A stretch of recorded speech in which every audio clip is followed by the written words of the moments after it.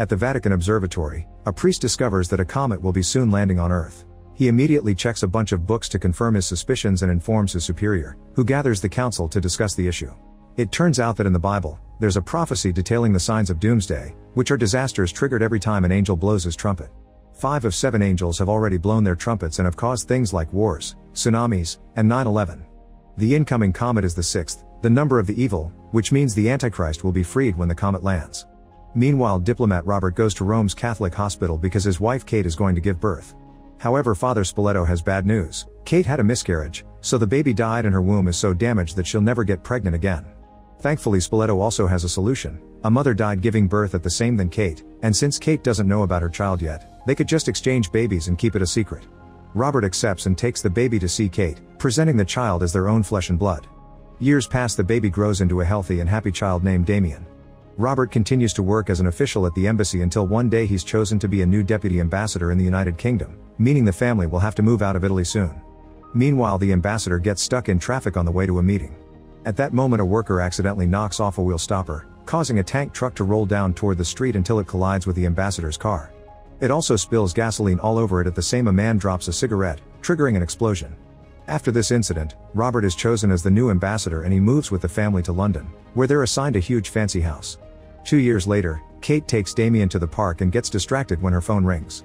Nobody answers when she picks up the call, and after hanging out, she's devastated to see Damien has disappeared. Luckily, she soon finds him hiding behind a tree and scolds him for scaring her. A few days later, a party is thrown for Damien's 5th birthday, and journalist Keith comes to cover the event. The nanny is helping around when suddenly she notices a black dog sitting nearby and something in her changes. She immediately climbs to the roof of the house and announces she's doing this for Damien before using a rope to self-delete. Everyone starts panicking and Keith takes pictures of the incident while Robert rushes to pick up Damien, wanting to protect him from the sight. However, Damien doesn't look bothered and even waves at the dog. The incident soon reaches the news and reporters start following Robert around, but he refuses to comment on the matter.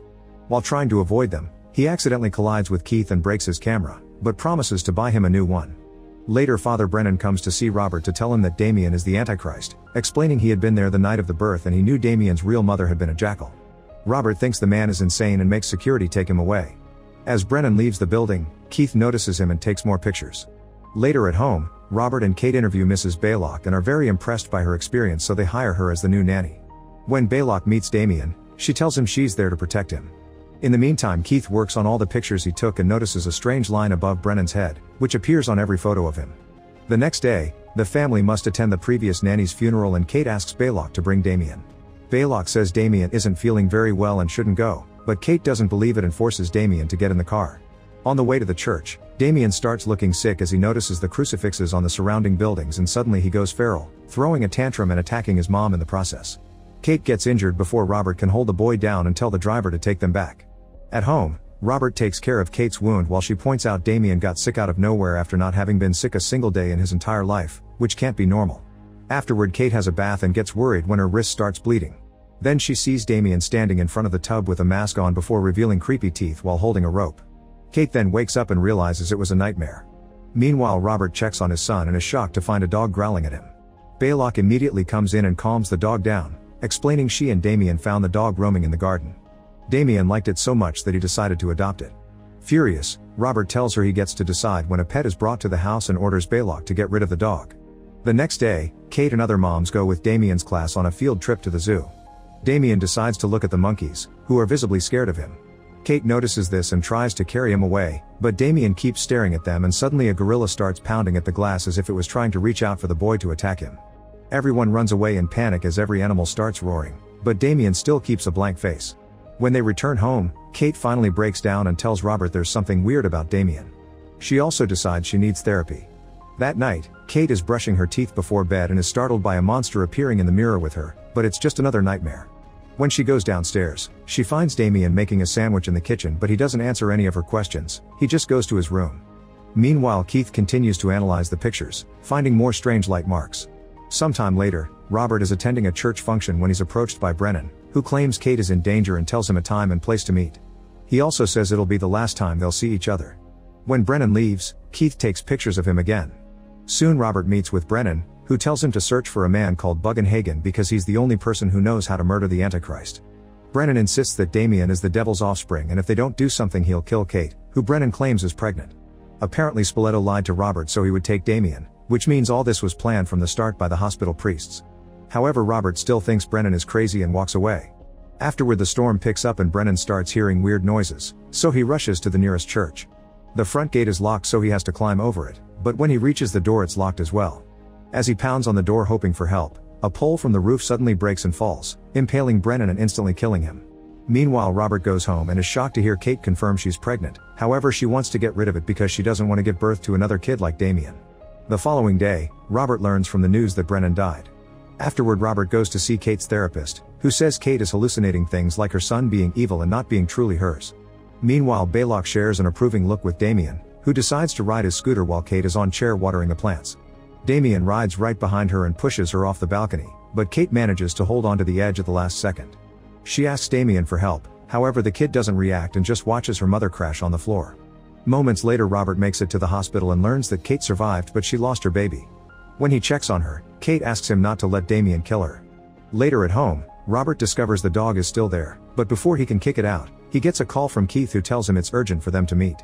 Robert goes to Keith's studio and is shocked to see that the pictures Keith took of Brennan and the nanny have a white light that predicted how they would die. Keith also has Brennan's autopsy report and has learned that the priest has a birthmark shaped like the number 666 on his thigh. Next, Keith takes Robert to Brennan's underground hideout, where they find all the walls covered with Bible pages and crucifixes.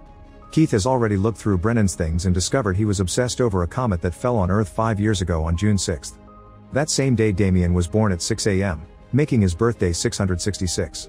While taking pictures of the room, Keith appeared in a mirror and the picture showed him with a white light around his neck too, so he's afraid he may die soon. Robert agrees to research Damien's true origin and goes to Rome with Keith to talk to the hospital staff that was working on the day of Damien's birth. They're shocked to discover the hospital burned down after Robert's family left, but they're able to track down a nun who survived the fire and now has visible burns. The nun gives them enough information to find Spoleto. On their way to another church, the duo stops for lunch and Keith shares the Bible passage that discusses the birth of the Antichrist. Keith thinks it's a metaphor for politics and that the devil's offspring wants power of the humankind, so Robert was chosen on purpose because of his position. Damien probably even killed the previous ambassador. Eventually they cross a lake and reach a church in the countryside to meet with Spoleto, whose face is deformed from the fire. He can't talk or walk, but when Ruber asks about Damien's real mother, he writes the name of an old cemetery north of Rome. Then Robert and Keith go to the cemetery and find the gate locked, so they have to sneak inside by climbing a wall. They look around the graves and found two for a mother and child with the right date, so they open the mother's first. As Brennan predicted, they find the skeleton of a jackal. Next they open the kid's grave and Robert is devastated to see the baby's skull has a hole, meaning his child was killed on purpose to set everything up. Suddenly two dogs appear out of nowhere and attack the guys, who fight against the animals and get wounded in the process. After lots of struggle, Robert pushes a dog off with a tool, then attacks another one with a grave crucifix, knocking it down. Soon the dogs come after them again, so the men escape by jumping over a fence. Meanwhile, Baylock and Damien try visiting Kate at the hospital. The nurse tries to tell them it's not allowed, but Baylock convinces her to at least let her change the flowers. While Baylock goes inside, Damien stays in the corridor and stares at the guard, who gets more and more nervous by the second. Inside the room, Baylock covers Kate's mouth so she can't ask for help and injects a bubble of air into Kate's intravenous line. Soon Kate starts having an air embolism, and Baylock turns off the machine when Kate's attack triggers the alert. After a few seconds of pain, Kate dies, and Baylock leaves with Damien as if nothing happened. Sometime later at the hotel, Robert receives a call telling him about Kate's death. That night he has a horrible nightmare of an evil Damien staring at him, a monster in a red hood, and a priest throwing his stillborn baby off a balcony. When Keith checks on him, Robert tells him he's accepted Damien as evil and he wants revenge for his wife. The duo travels all the way to Israel to find Bugenhagen, the only man who knows how to kill the Antichrist. Bugenhagen gives them a special set of knives to kill Damien with and teaches them the prayer that must be recited during the ritual. He also explains that Baylock is an apostle of hell and that Damien should have a 666 birthmark. This makes Robert start having second thoughts because he has bathed Damien before and he never saw any mark. Bugenhagen explains it could be covered by hair, but Robert starts feeling sick at the idea of killing his own son and leaves. Desperate to survive the photograph omen, Keith grabs the knives to kill Damien himself, but on his way out, a sign falls from a building and instantly kills him. Seeing this, Robert has no choice but to accept the truth and goes home with the knives. Once he returns to his house, Robert grabs a pair of scissors with a plan in mind. At that moment the storm causes a door to shut close and wakes up the dog, who immediately starts chasing after Robert.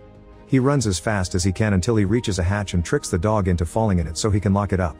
Afterward, Robert goes upstairs and cuts the hair of a sleeping Damien to finally discover the 666 birthmark. Suddenly Baylock attacks him, so they start fighting until Robert manages to hit her against the wall to knock her out. Then he picks up a screaming Damien, kicking a clinging Baylock on his way out. When they make it to the car, Baylock smashes the windshield and tries to block the road, however Robert hits her with the car and keeps going at a crazy speed, causing some cops to start following him. Eventually Robert finds a church and takes Damien inside. Then he holds the boy at the altar and gets ready to stab him as he recites the right prayer. At that moment Damien says, "Please daddy don't," and Robert hesitates, giving the cops time to come in and shoot him dead. Sometime later, the Pope dies in his room. At the same time a funeral is held for Robert. The President of the United States holds Damien's hand while the boy smiles devilishly. Make sure to subscribe and turn on notifications so you can watch more videos like this. Thanks for watching.